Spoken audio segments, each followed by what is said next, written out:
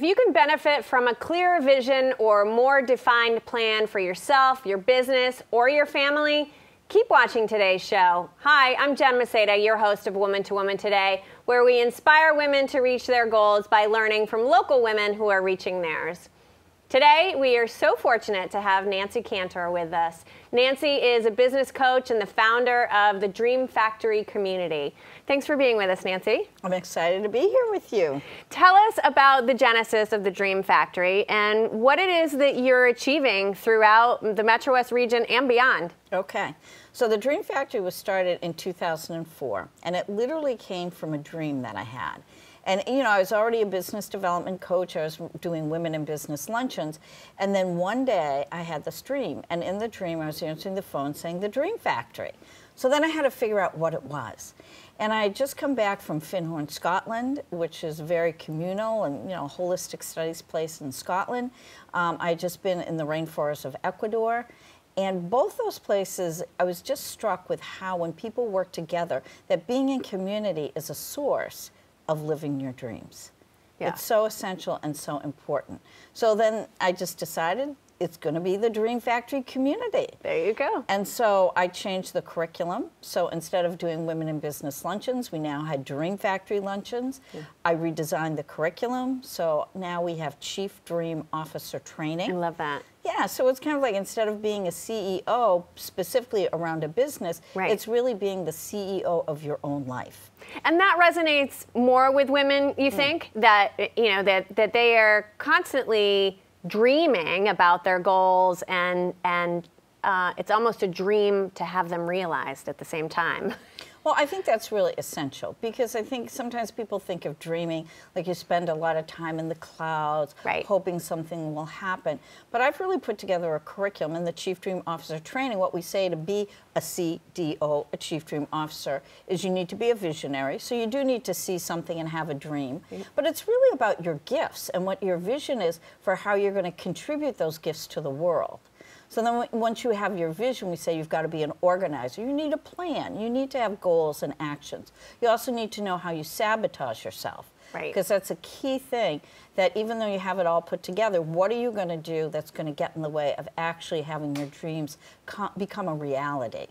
Yeah, and I know it's not just women in business, and that's essentially why you changed it, because you're reaching way more than women that are going to a 9-to-5 job. They're working out of their home, they're entrepreneurs, or they're working for their family, and they still want to develop these plans to reach whatever goal they've set for themselves. Exactly. I think it doesn't have to be about business. I would say probably 70% of the women in the Dream Factory do come to it because they're interested in business. Some people are empty nesters and they're really looking at what's their next expression. Some women have been raising their kids and have had corporate jobs and they want to come back to the work market, and they're wondering, how do I get supported in doing that?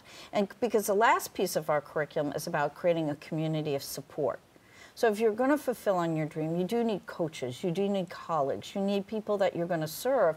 And I think there's something about having a community that has your back with a curriculum, and we also have accountability circles, and we have events. We have a lot of different things that have been designed over the 12 years that we found really works for women, because women love to gather. And I personally, I just came back from the Women's March. I think that women gathering is the keys to the kingdom. Yeah. I would agree with that, for all of us, yes. Exactly, and even if you're just gathering, it makes a difference. But if you put a few more bells and whistles in terms of a curriculum, intentionality, accountability, publicity for the things that you care about, it just makes the whole thing work. Yeah, really focus for a final goal that that people actually can fulfill their dreams. Right, and that's also actionable. too, it's a lot about women supporting women. Right. You go into a community where people really listen to you. Yeah. And you can share your dreams, where it's a safe space, and people don't just go, oh, forget that, that's ridiculous, you know? Yeah. But they really listen, and they get up underneath you. Yeah. Really, it's an amazing community, and it's just grown so much over the time that I've known you and beyond. So I'm happy that you're here sharing this. So we're going to be right back. We're going to take a short break, and when we come back, I want to talk about those saboteurs and what people can do, some strategies that maybe our viewers can take away. So keep watching. Welcome back back. We're speaking with Nancy Cantor, the Chief Dream Officer of the Dream Factory community. Nancy, before we left on break, you were talking about that saboteur. Tell us a bit of strategies that you share with your Dream Factory community and what's been working for women. So one of the things I do, so we do a training. So during the training, I actually tell a story, and I tell the story of Harry Potter. And I feel very fortunate. We actually got permission from her publishing arm to use this story because she knew we were using it for good. So I tell the story of Harry Potter and how he lives at 4 Privet Drive, that his aunt and uncle tell him that his parents were killed in a car crash. And you can really tell that they didn't really like him. They had to take him in. And he lives under the stairs in a cupboard. So I tell the story of there he is under the stairs in the cupboard. If anything weird or magical happens, he gets punished and thrown under the stairs in the cupboard and locks the door. So, and then how Hagrid shows up. Hagrid is the representative of Hogwarts. He shows up, and you know, there have been all these invitations that have been coming, and his aunt's been throwing them in the fire. And then Hagrid shows up, and he says, "Harry, I'm here to get you." And so Harry comes out, and he's really confused, and Hagrid hands him one of the invitations, and he sees his name, Harry Potter, Hogwarts, and he can't believe he's being invited. So Hagrid goes, "Are you going to come with me, Harry?" So Harry kind of looks around at his aunt, his uncle, his cousin. We're under the stairs in the cupboard, and goes, "I'm going." And so he goes off to Hogwarts, and at Hogwarts, he becomes, like, not only did his parents not get killed in a car crash, they got killed by the Dark Lord, whose name we cannot mention, and the Dark Lord had tried to kill Harry, and he has a lightning bolt scar that shows that he tried to kill him and couldn't. So he's famous because he defeated the Dark Lord, even when as a baby. So the whole story goes, and then he's, you know, his gifts are not punished, but they're developed potions, defense against the dark arts. He has friends. He's the, you know, the seeker on the Quidditch team. Like, all of a sudden, he's big man on campus, famous wizard, being developed and taken care of in an environment that really honors who he is. So you can see that that's a great analogy for somebody who wants to offer their gifts to the world. Like, so many times we keep ourselves under the stairs in the cupboard.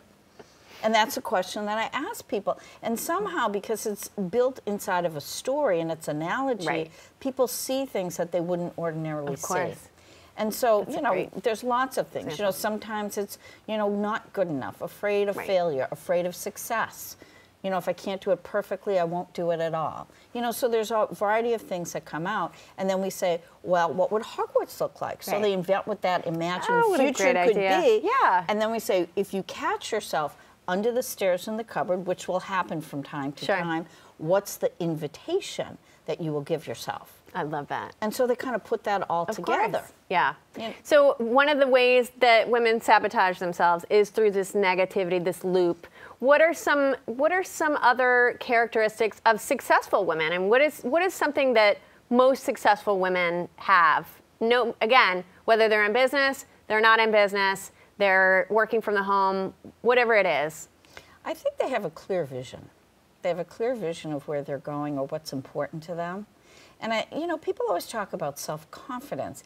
And I don't know that you can build self-confidence per se, but I think when you feel like you have a mission, you have something, you have gifts, you're here to contribute them, you have a plan, you have a structure in which you can do that, and you continue to do that and develop it over time, I think you just feel good about yourself. And I think also, too, we say a lot about, you know, after we do the sabotage piece, we talk about a community of support.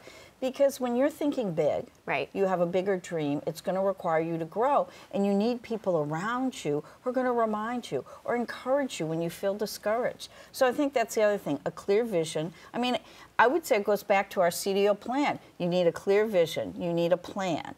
You need to know how you sabotage yourself, because if you know it, it's like you have it instead of it having you. You can recognize it. You can recognize it. And then if you have a community of support and a structure and, you know, a variety of things that we include in the Dream Factory, it will keep you focused and moving forward. A safe place to grow, develop, and really fulfill on the intentions that you have. That's beautiful.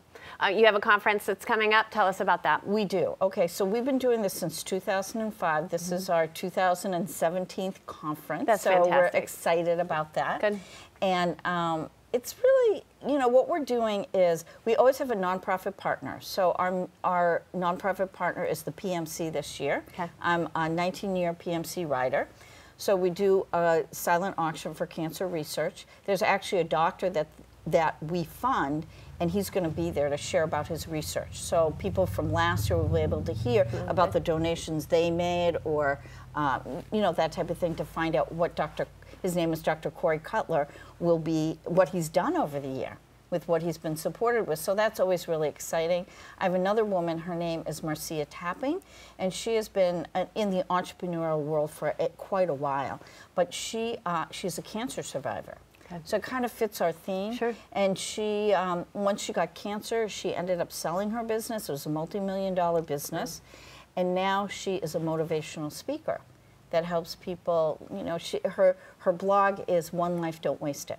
So on the other side of something challenging is that cherish life and move forward. She'll be the keynote. Dr. Cutler will be speaking. We'll have our silent auction. That's Thursday night. On Friday, Marcia Tapping will be leading a workshop.